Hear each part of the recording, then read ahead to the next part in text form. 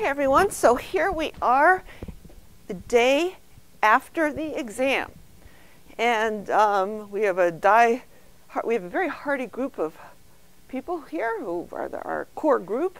So it'll be fun to teach today to them.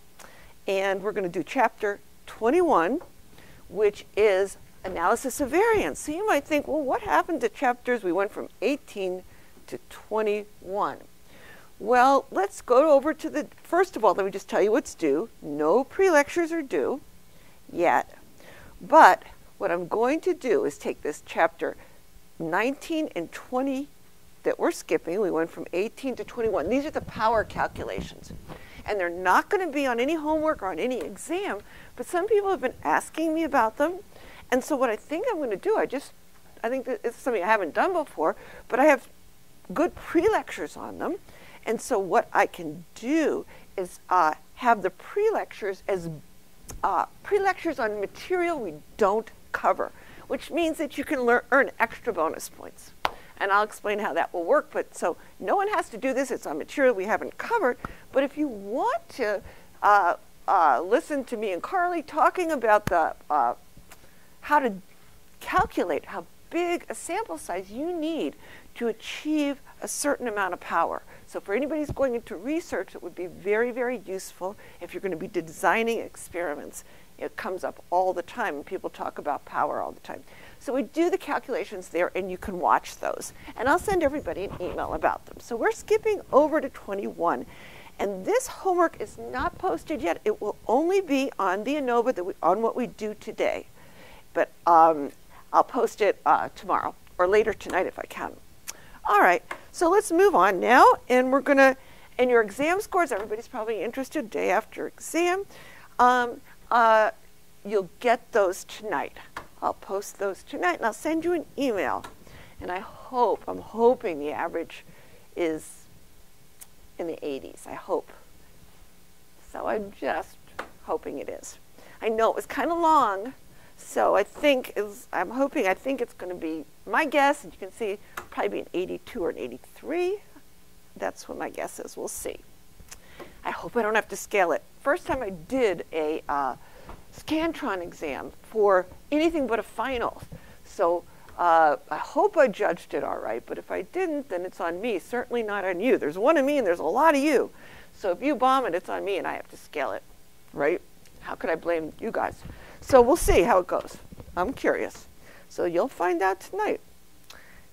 Okay, so now to the lecture. Okay. Just have to get a writing utensil here.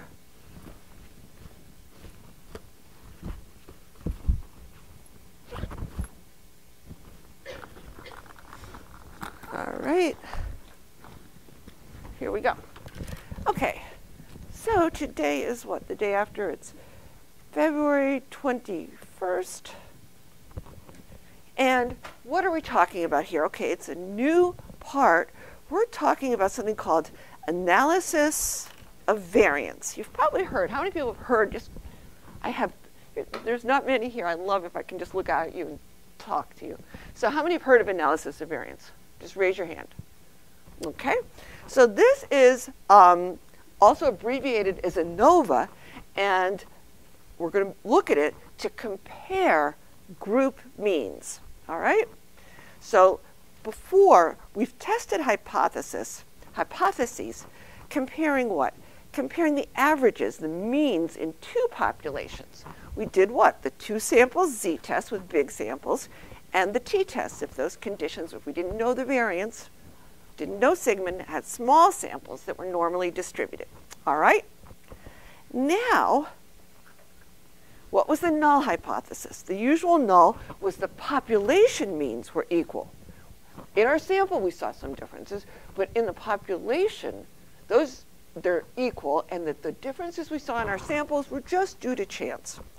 Observe difference between the z was equal to the difference between the group means minus the expected of 0, we thought they were the same, over the standard error for the difference. And t was the same thing under the conditions. Those 3 conditions were met. The most important one is that we didn't know sigma of the population. Okay? Now, what we're going to do is we want to compare, what are we going to do if we want to compare 3 means, 3 group means? We can't just say, we don't have one number, the difference between 2. We have 3. We can't boil down the differences between those 3 groups into or more groups into a single signed number. So what do you think we do? Doesn't this sound familiar by now? We square the differences, right? We can't boil them down to a single number because some are positive and some are negative. So we square the differences and sum them. And this gives us a test that's the ratio of 2 variances called the F ratio. It's very similar to what we did with the chi-squared, right? Remember, before we used the chi-square test for independence to compare 3 or more groups on some categorical variable. And then we said, okay, it's kind of an extension of the 2 samples Z to 3 or more samples, 2 or more samples. And we said that, okay. And we saw that the chi-squared distribution for just, in this case, when you just have 2 groups, is Z squared. All right, now we're going to do the same thing with the F. Now we're going to use the F to compare 3 or more groups on some quantitative variable. So it's a quantitative variable. It's like a variable, you answer with a number. If it was a question on our survey, it would be you answer with a number. And this one would be you answer yes or no. So if I asked you something like, have you ever fallen asleep in class? If the answer is yes or no, that would be the categorical variable. And if I wanted to compare something like year in school, do freshmen fall asleep more than sophomores? Or sophomores more? As you get older, you probably get sleepier maybe. So this, I'd do the chi-squared test right here. But what if I asked you how many times you fell asleep in class?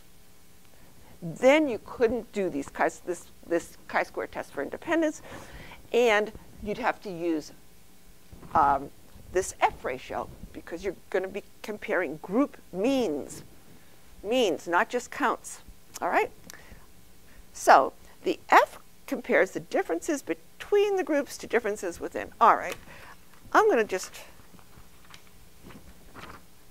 going to do an example, that example I just said. So what did we do?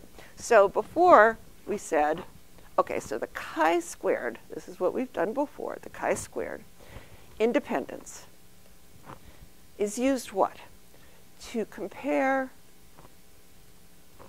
2 or more groups. Okay, like year in school would be a group, 2 or more groups. It's some categorical variable. That's one of the variables, 2 or more groups on another categorical variable, 2. Compare 2 or more groups. Well, no, 2 or more groups on some categorical variable. Like, did you fall asleep or not? Okay? Or, did you fall asleep? Yes, no, and maybe. So, year in school, falling asleep, right? Let's write that down. So, have you ever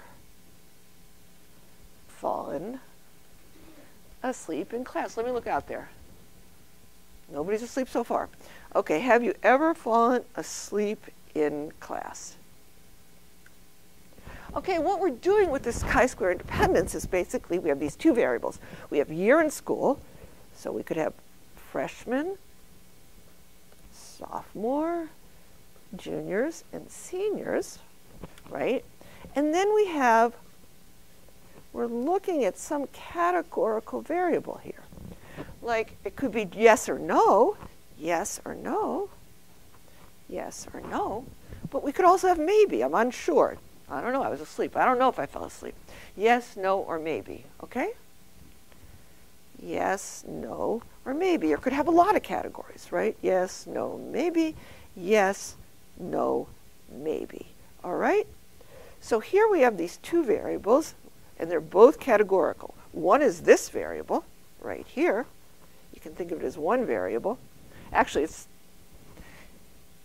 like the X variable. Can I predict from whether your year in school, your answers to this question, and this is traditionally the Y variable, you know, from your answer, from whether you're a freshman, sophomore, junior, or senior, can I make a predictive model predicting your answers to some quantitative variable? That's to come. ANOVA, this is going to be ANOVA, is where we're going, is also used for regression, predictive modeling, okay? So anyway, so that we have these two variables, and they're both categorical. That is the point. This is group membership. They're both categorical variables. This is your group that you're in, and this is the answer to the question, and that is also categorical. So your answer. Another variable, and they're both categorical. Now in ANOVA, this one's going to be categorical, but this one's going to be quantitative. So let's think what we're doing here. I just want you to get a big picture of why we're even doing this stuff, why we're going to have different statistics and what they look like. We're going to have another hypothesis test statistic called the F, and we're going to look at the F distribution. So I want to motivate why we're doing that.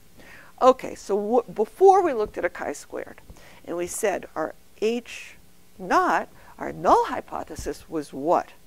That the two variables are independent, these two, that knowing one knowing one tells you nothing about the other. So if we were trying to predict answers based on this, we'd get slopes of 0, nothing. You can't make, it's not going to be any more helpful. This doesn't tell us anything about these answers. That's a null. What's another way of saying that? That the percent composition, right, in each group, in each one of these years is what? The null is always, if there's no differences, that they're what? Is the same. Right? That's when we do that table, and we get the percent composition. Each one of those is the same. That's what you're doing when you take the row total times the column total over the overall total. You're just saying those percent compositions in each one of your categories is the same. That's your null. Right? And your alternative is no. They're not the same. Knowing somebody's year is going to tell me something about, maybe just a little bit, but it's going to tell me beyond chance something about their answers. Like, for example, my hypothesis would be these upperclassmen are going to fall asleep more. They're more bored. They're getting on with their life. It's not an exciting thing to be in a lecture anymore, you know. So these guys, that would be my prediction. So, and I would test it with this. Do you get it? Do you understand so far? Nod or yes? Yes or no? Okay. So they're not the same. Percent composition in each group is not the same. All right, this is what we've done before. Now, we're going to do something different. Okay, so now, what are we going to do? So now we're going to use ANOVA. Okay, so what now? ANOVA now will use analysis of variance, and not the chi-squares test, but something called the F ratio, or the F stat.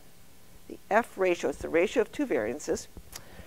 The F statistic, that's a test statistic, and we're going to use an F distribution to compare two or more groups. It's still that categorical X, two or more groups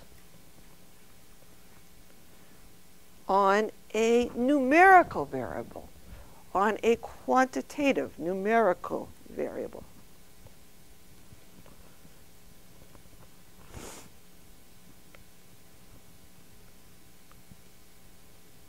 And that would be our Y. We're going to predict. So what would it look like?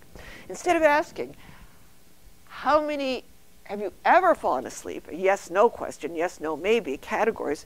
We could ask, how many times have you fallen asleep in class?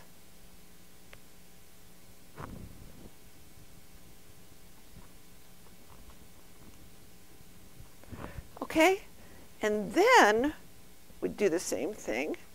We'd have the freshmen, the sophomores, the juniors, and the senior boxes. Why boxes? What are we doing here? We're trying, this is the population. These boxes represent the population. And the idea is there's a population out there, we're drawing a random sample. Yes, in our sample we see differences between these, but they're too small to reflect a real difference in the population. So now what are we comparing? We don't have what we have here. We have people are answering how many hours. So it's from 0 to, not how many hours, that would have been a quantitative one too, but how many times? So it's from 0 to 100 maybe. How many times have you fallen asleep in class? And these right inside here is, what is it? It's an average, and I'm going to say mu because it's the average of the population.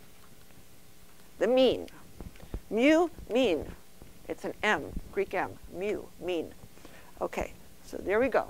Now, so what is this, do you think? What do you think H naught is?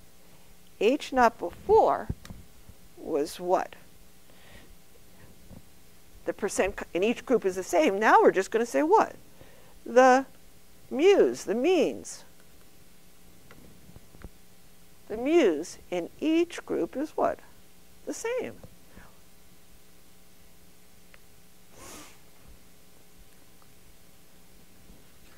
And H alternative again is that the mu's in each group, not that they're all different, like these don't all have to be different, just at least one of them's different. They're not all the same, right? So they don't, not all the same, right? They don't all have to be different from each other. 3 of them can be the same and 1 can be different. Okay? The mu's in each group is that they're not all the same, that at least one is different. It's the same thing. Not quite the same thing, but you know. They're not all equal. Okay, so now, I should tell you something else. These sigmas also are, these sigmas are unknown. Sigma, it's an SD, the Greek for SD. These sigmas are unknown. So they're unknown, so this is why it's kind of like a T. We're going to have to deal with degrees of freedom here for the sample n-1. We're going to have to do that. So it's like an extension of the T to more groups. All right, in fact, when you just have 2 groups, you could use either ANOVA or the 2-sample T, and the T squared's the F. All right, but that's, so what else should I say here? Basically, this is the idea that, so what do we have here? Again, what do we have? We have, this is our X, you can think of it, predicting some Y. And this is a categorical variable, the group membership, right? Group, let's write it the same way. It's categorical. But now we're predicting the answer, which is the Y, which is our answer, and it's a numerical answer, so it's a quantitative variable. So let's just think about it this way.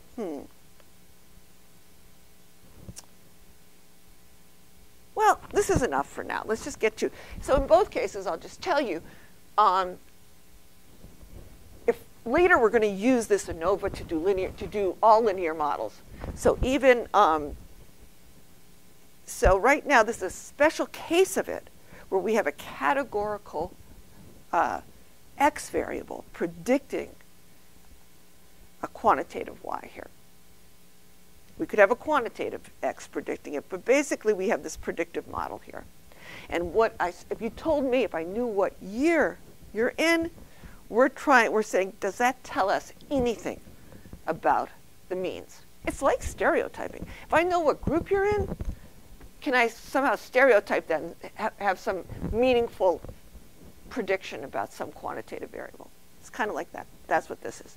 All right, so that's the difference. And so let's now look at what we're doing here.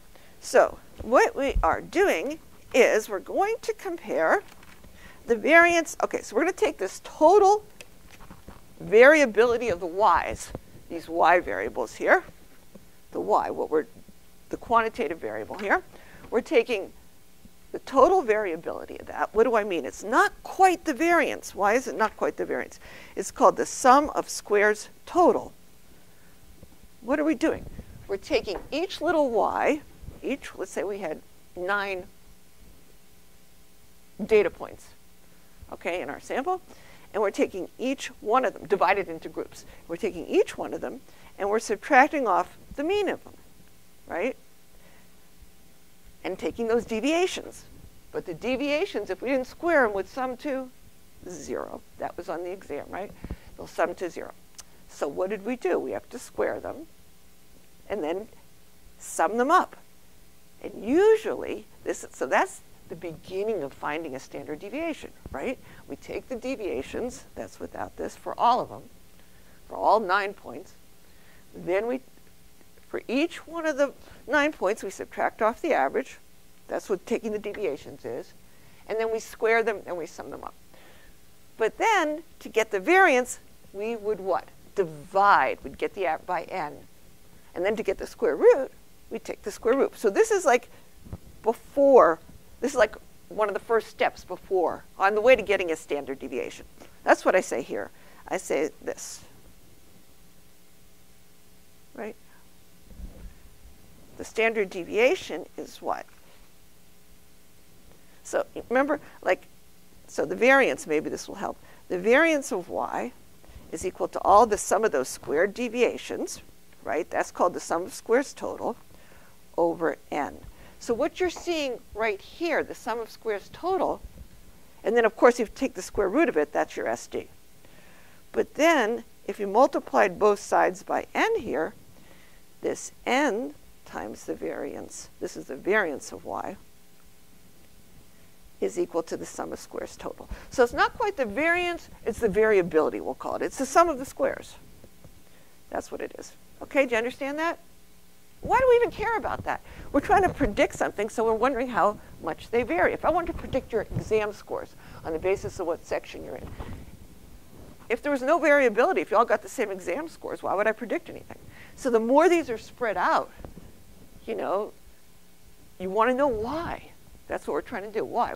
Is it due to some group membership, like maybe what section you were in, or is it just due to chance?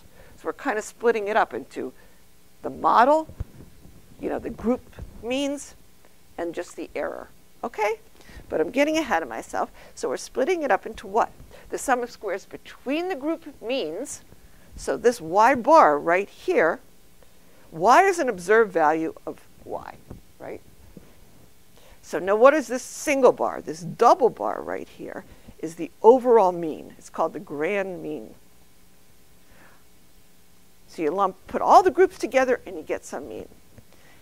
Now this right here is the mean, is the group mean. So whatever group you're in, if you're, let's say the group, whatever group you're in, this is the mean of that group. So that's the group mean. So now what are we doing? We're looking at how the group means vary, how different they are. So we're saying we're looking at how this is the average, right? This is the average of everybody, and how much above or below, how far away each group is from the overall average. This, we're looking at how far away each individual is from the overall average. And now what's this? This is called the sum of squares within the groups.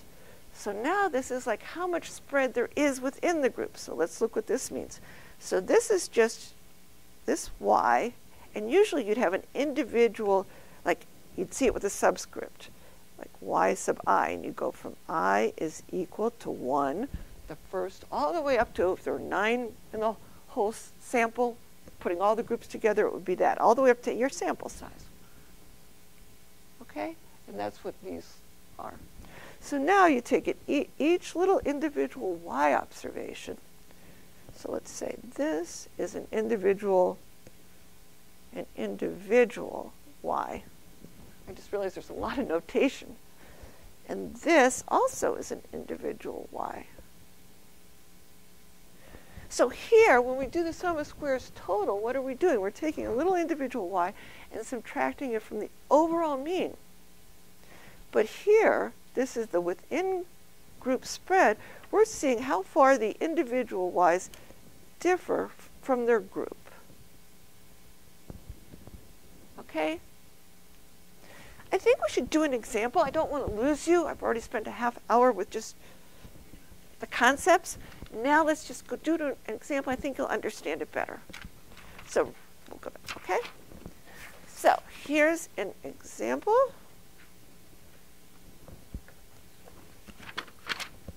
All right, 2 experiments were done to compare 3 weight loss drugs. So we have these 3 groups. So we're comparing, usually we compare treatment to control. Here we're comparing, this happens all the time, like 3 different drugs. Or you might have 2 different drugs and a placebo, but we're comparing 3 groups here. That's what we're doing. This is really common because lots of times you want to compare 2 drugs and then you want to compare it to a placebo or something like that. So let's just say we have 3 drugs, right? And then in each experiment, we had just 3 subjects. It's a very small sample because I want us to go through all the math and not have to. So we have a very small, 3 subjects were randomly assigned to each of the 3 drugs. So that means we're going to have n equals 9 then. We're going to have 9, n equals 9, 9 subjects total, right? Split evenly between the 3 groups. All right. And now what does the numbers indicate the weight in pounds gained or lost after 2 weeks? So let's just focus on this first experiment. And then let's just look at this one first. Okay, so what is this saying? So this is group A. They were given 1 drug. And they gained weight. Not a good drug. They gained a pound. What is this right here? That's our overall average. That means the average of the 9, it's equal in this case, the average of the 9 subjects. So their overall average, I made this example up. I just wanted to make it easy. These 9 averaged out to 0. That's unusual. I just did it to make our calculations easy. Okay? And so you could see, so this drug really wasn't very good. They gained a pound. Here, on average, they gained 2 pounds. So these are the pounds gained or lost. And there were 3 people in this group. That's the second group. And the third group, they lost. So this is -3. This is the group means 2 and 1. Those are our group means. And these 3 lost 3 pounds. So this drug, that's why the average is way down here. All right? Now, what does this axis mean? Nothing. I just wanted you to this is not a quantitative axis. This is just the 3 groups. I could have put them all together, but I just wanted you to, there's no numbers on here. This is just like a bar graph or something. This is just for group A, group. I could have put them all together, but then you wouldn't have been able to see it as clearly. There's nothing on there. Okay? These are just categorical variables. You don't have an axis for. So that's what we have here. Now let's go over to this experiment. So we have 2 separate experiments. All right? And I just want all right, so now in this experiment, I deliberately made the group means the same. Okay? So group A, people who took group A have the same mean of 1, but they're much more spread out. They have a much bigger sum of squares within the group. Look at those spread out. One's way up here at 6 pounds, one's way down here at -4. And they're even more spread out because look at the axis here. If this is compressed to fit it in this space here. If I really made it similar to that one, this would be 4. They'd be way spread out. Okay? And now here's the second one is the same and the third one. But again, they have huge within group variation. All right? And they have the same between group variation. What is the between group variation? Remember what it was, the between group variation? It's you take each mean, basically we can and we see the distance from the overall, right? Isn't that what it is? The group, what I'm saying is this. Your group mean minus the overall mean. That distance, I just want to show you what it looks like here. It's that distance. And it should be the same here as well. If we drew the same to the same scale, but I'll do it here. So it's this, this, and this. So these are supposed to be the same length. Well, you're going to compare the ratio of that to the within group. The within group is what? Each little individual in the group minus its group mean. So we're looking at these differences. These little differences here, these little differences here, and these. As opposed to this, look at this spread. See?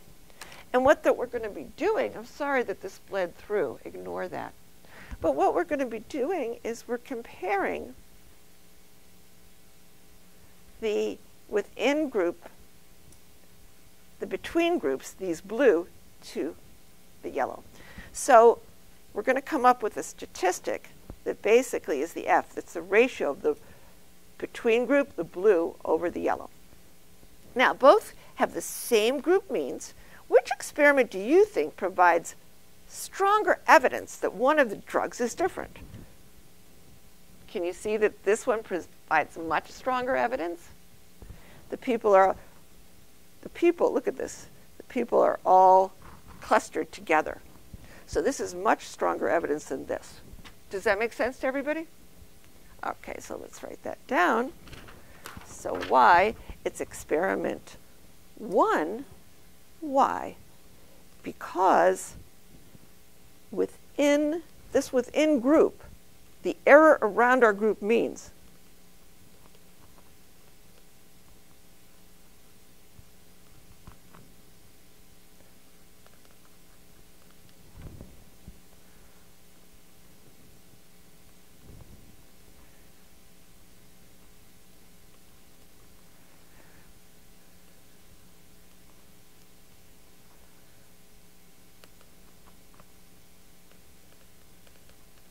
so we've got the same means, think about it, but we've got much more error around it. So our group membership doesn't tell us as much here.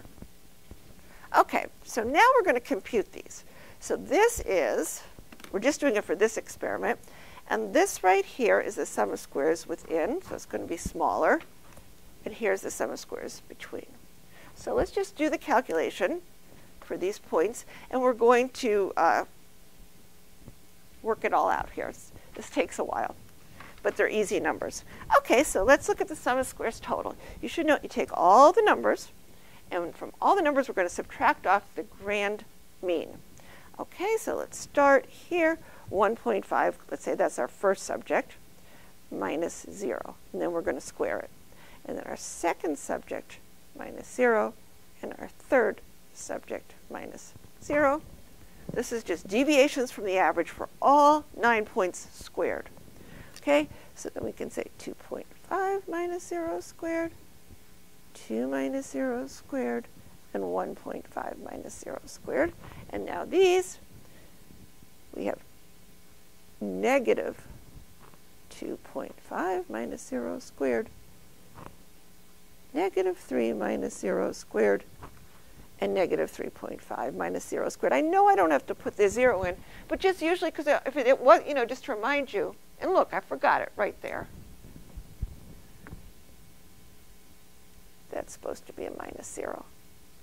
Okay? It's just because it's not always 0, the grand mean. All right, and so then you square all these, so you get 2.25, 1 minus 0 squared is 1, etc. And then you can add them all up. And when you do that, I got 43.25. All right? And that, if I wanted to go ahead and compute the standard deviation, what would I do? I'd divide this by what? 9, wouldn't I? Wouldn't I? And then I'd take the square root. That would be our standard deviation of all the points. Does everybody understand so far? All right, so we got that down. And I'm sorry I made it kind of messy. Well, try to be neater. All right, the next one. What are we doing here? These are these blue distances. So you do it for every point. For each one, it's from I is equal to 1 to 9 in this case. So we're going to get 9 sums for each of them because we have 9 points.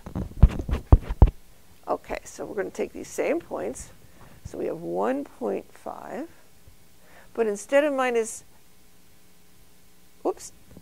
instead of minus 1, we're going to, instead of minus 0, we're going to say minus its group mean.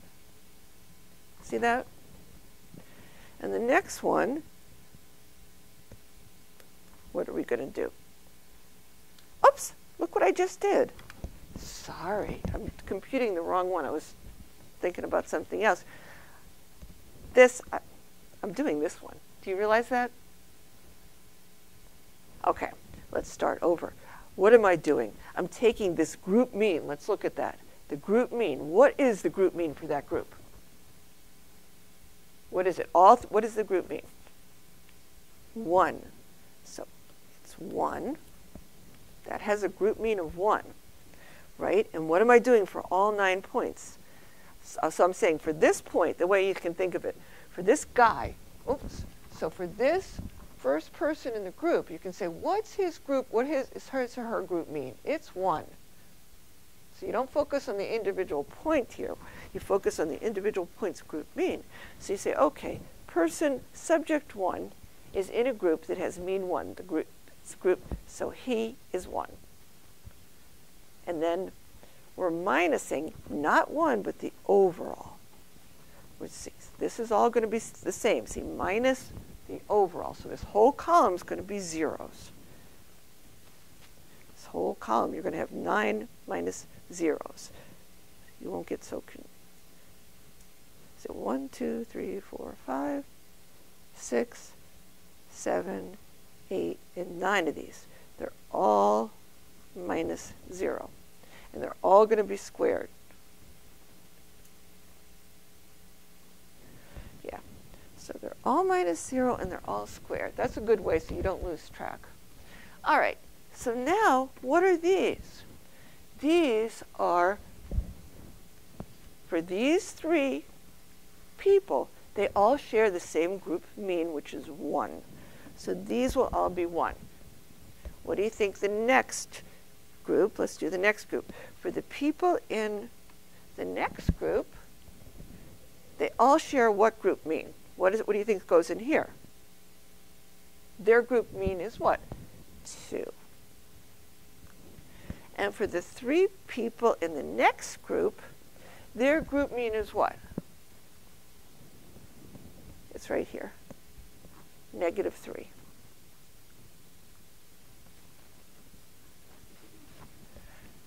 Does that make sense?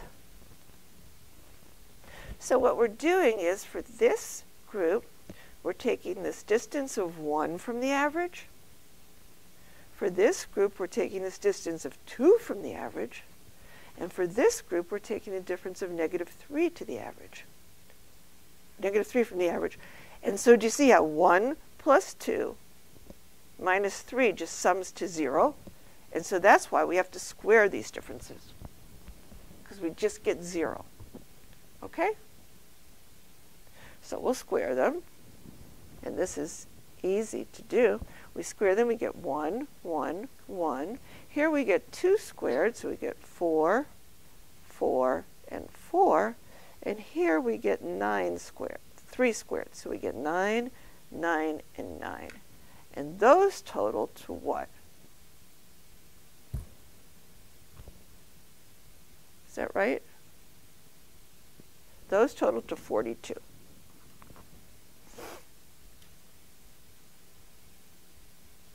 Okay. And now, what are we doing? So any questions so far? there's a lot of calculations. Aren't you glad I didn't give you more people in each group? This gets very tedious. Now, maybe we should proceed the same way. Let's see the next one. So the next one is what? Let's look. So for all of them, we're going to be subtracting off the group mean here. So for the first 3, we're going to be subtracting off 1. That's the group mean here. For the next 3, we're going to be subtracting off what? 2. This way I won't make a mistake. And for the next 3, what are we going to be subtracting off? Its group mean, which is what? We're going to be subtracting off -3. So I'm just going to say that's the same as adding 3. All right. So now what are we going to do? This is for all 9 points. So let's start with our first one. So this is y. So we have 1.5 is subject 1. Subject 2 is right at its group mean. So it's exactly at the mean. And this is 0.5. And these are all squared. And you see how, like within each group, they sum to 0? The deviations around their own group mean 1.5, 0, and -0.5. Okay? Those deviations would sum to 0. And now we'll do the next one. And so we have what for the next one? 2.5, 2, and 1.5. And for the last one, we have -2.5, -3, and -3.5. And these are all squared. Now, remember this, what we're saying is that we can break up this total variability of the y's into 2 pieces. So let's check. So this is 42, and this, I didn't do it, but I know it's going to sum to 1.5. But you should check and see that it does. So the idea is you can break up this total variability of the y into 2 pieces. Where did the what come from?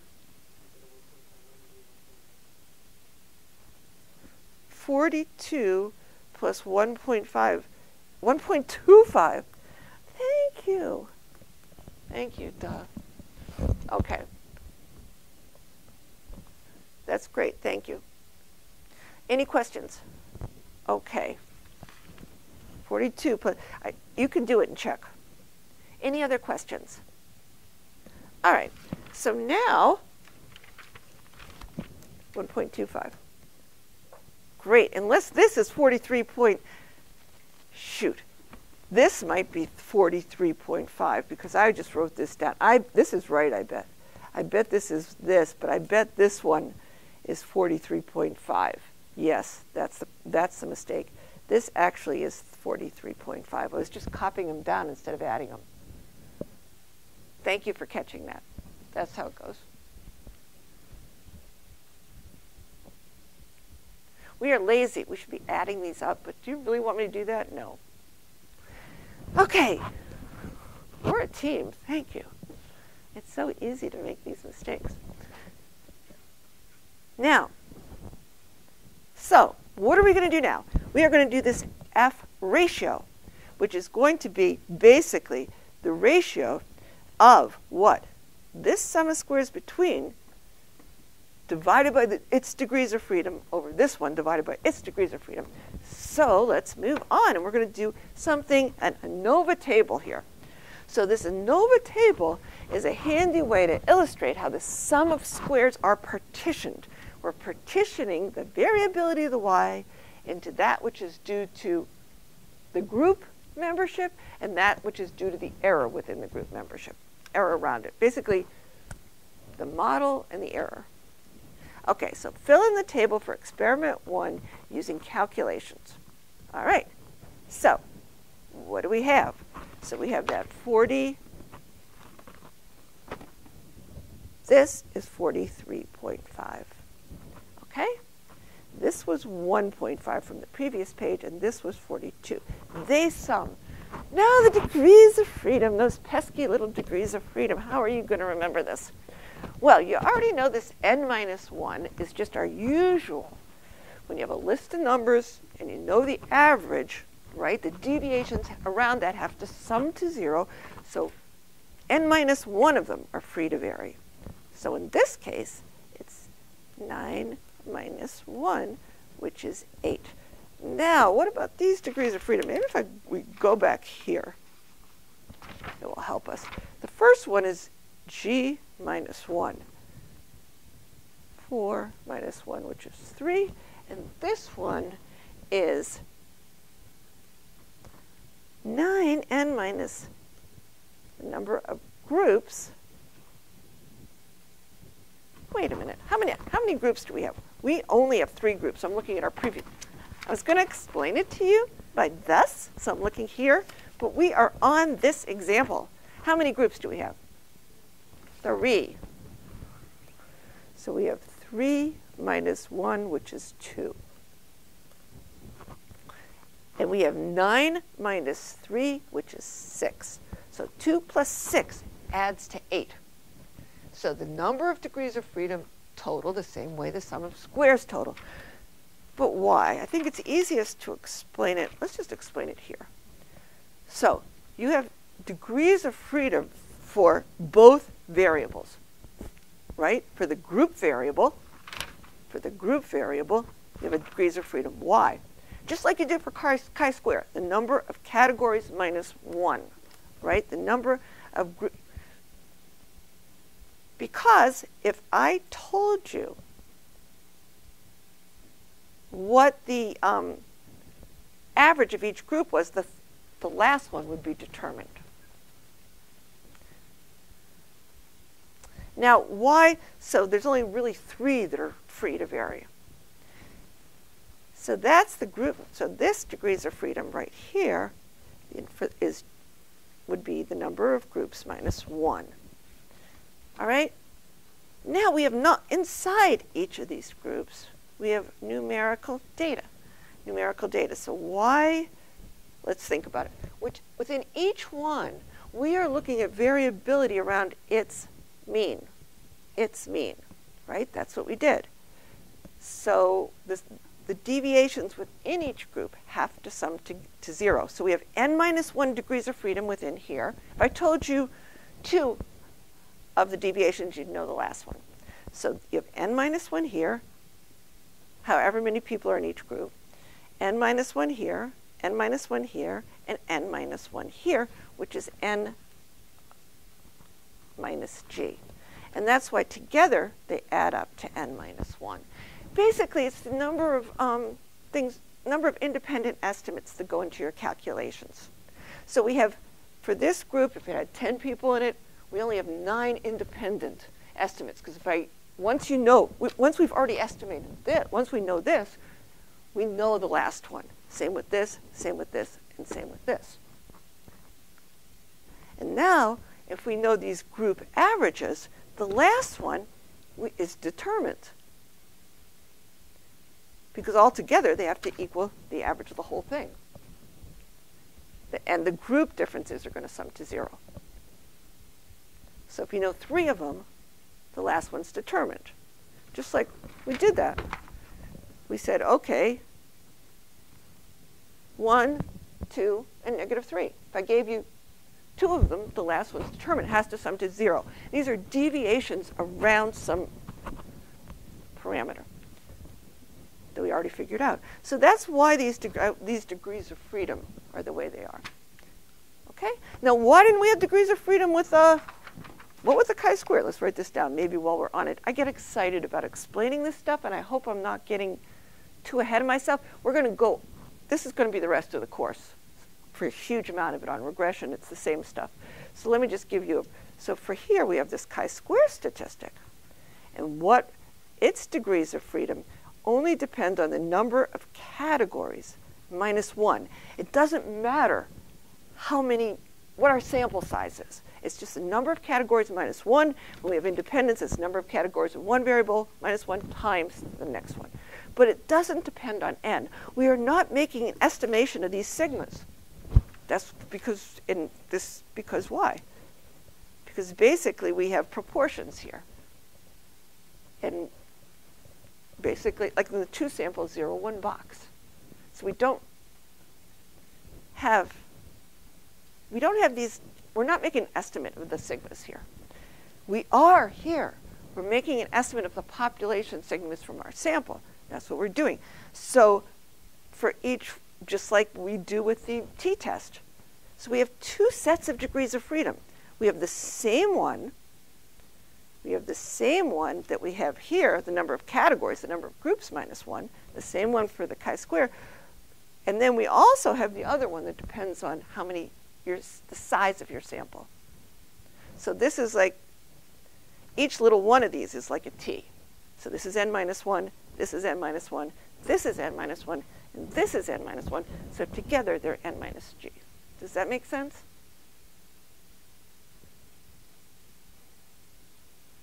I mean, n minus 1 for this group, like the number of people in here, the number of people in here, the number.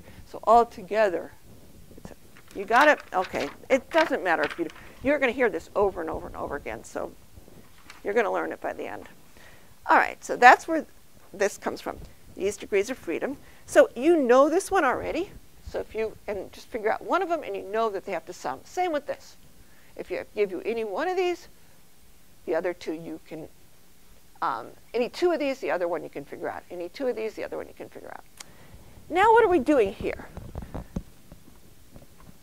Basically, we're just looking at these sum of squares and we're dividing it by their degrees of freedom here, right? So for this one, we have the 42 divided by 2. In here, we have the sum of squares, which is what? 1.5 divided by 6. Whoa. So this is 21, and this is what? 0.25, right? Is that right?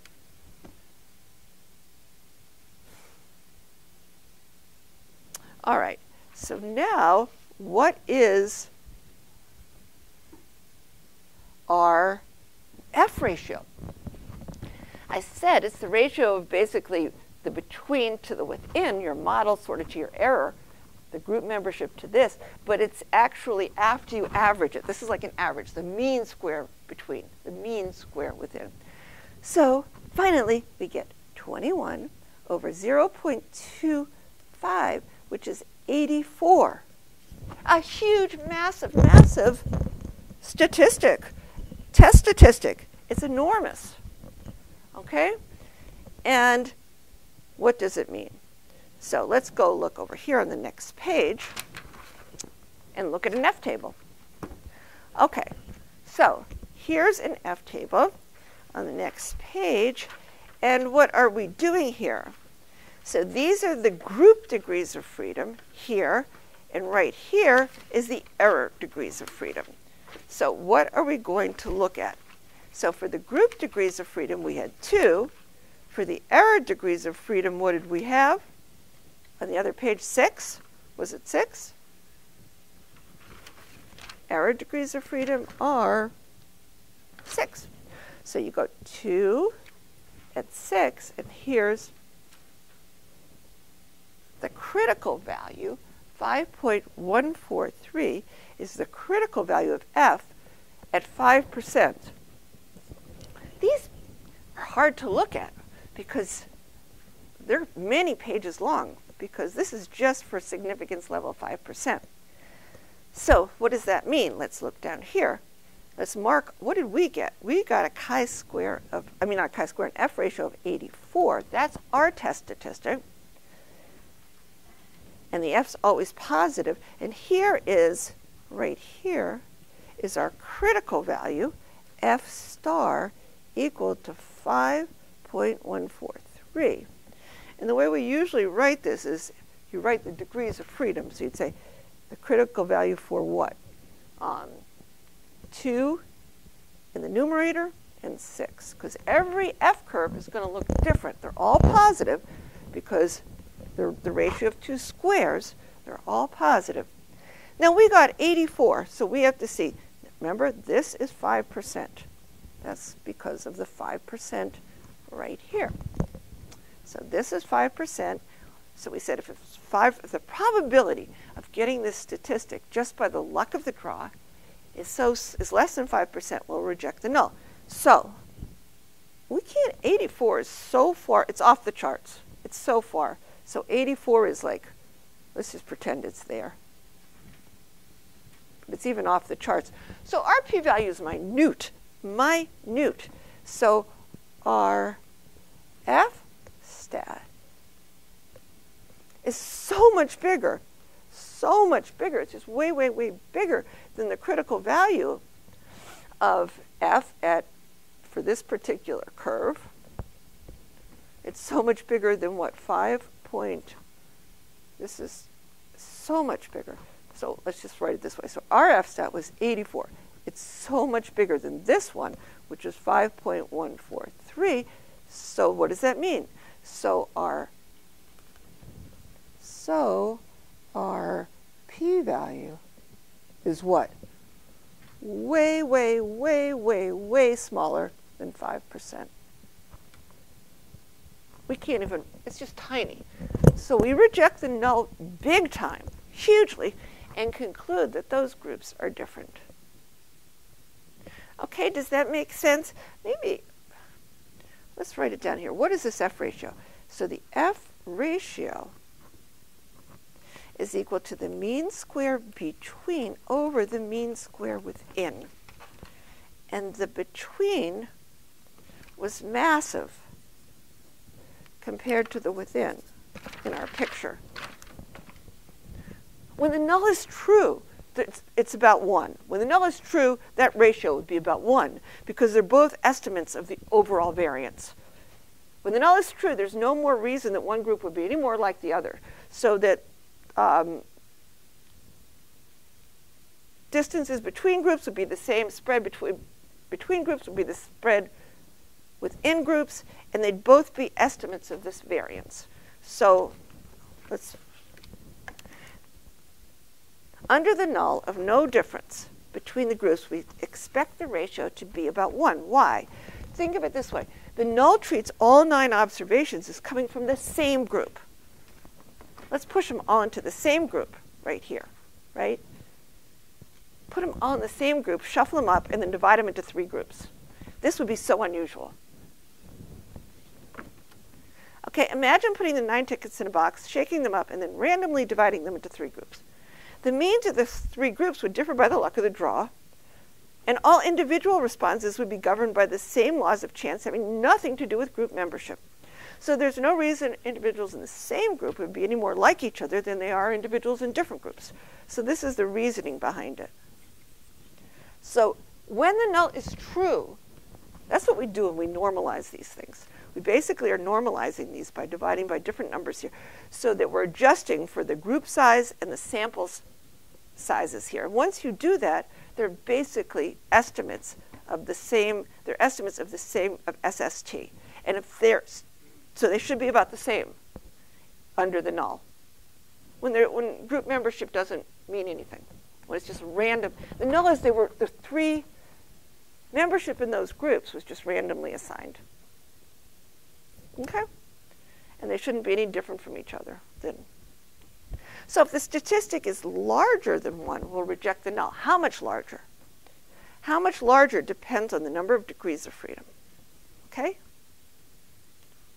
So if our F statistic is bigger than 1, we can look at the F distribution, we just did that, and see how far out on the tail it is. This was just astronomical. I made up this example, but it's astronomically out on the tail. And the area of the tail is called the p-value and gives us the likelihood of seeing such an extreme F or more extreme if those groups were just those people were just randomly assigned to the groups, which they were. So if the drugs were all the same. So if p is very small, we reject the null and conclude that all the means are not the same in the population. And then looking at the F isn't easy because why? There are different F curves, depending on those two sets of degrees of freedom. And so it makes the F really annoying and many, many pages long, which is why it's way better to do this. Why don't we just do it and see what we get?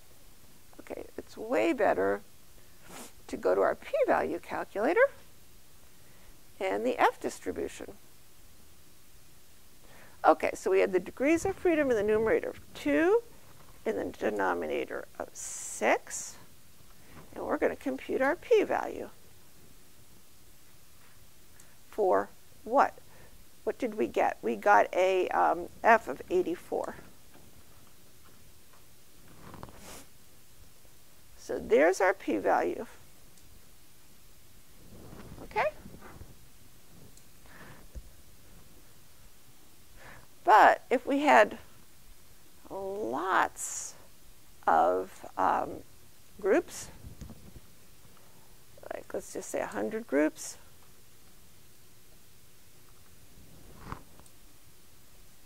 that's really a lot. Let's say our degrees of freedom was, I don't know, 1,000 or something. Well, whatever. Now let's compute the p-value. And now you see it looks much more normal as your number of groups, as your samples are bigger, and look where it's centered. Right at 1. Just like the normal curve centered at 0, the thing I love about the F is it's centered at 1. That it's even centered. It's centered only when it becomes symmetrical. The mean is still 1. Let me show you. In our really asymmetrical, what was it, 2, and then we had, whoops, degrees of freedom 6.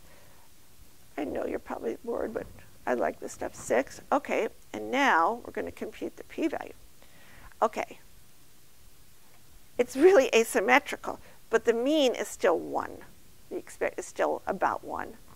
So look how far we are. What do I mean the mean? I mean if you did this over and over and over again, this is the sampling distribution of that F statistic under the null. Okay, any questions? So let's go back to the document camera and let's see what else we want to do.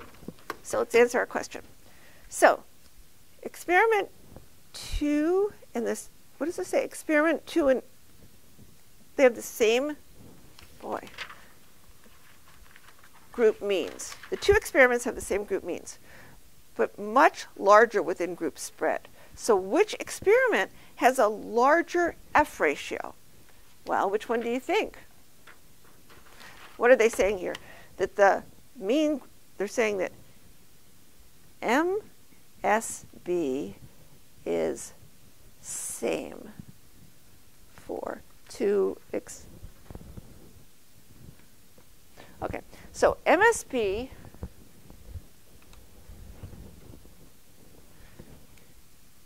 is the same for the two experiments.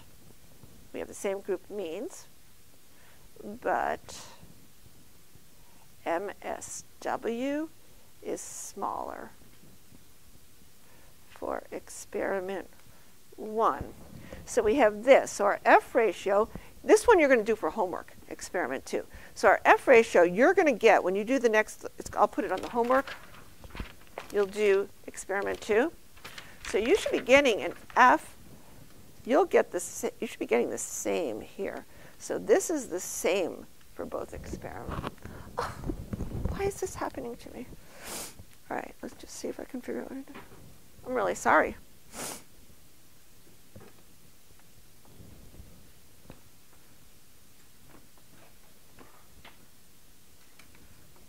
Oh, there, I did it. Okay, and now the lamp.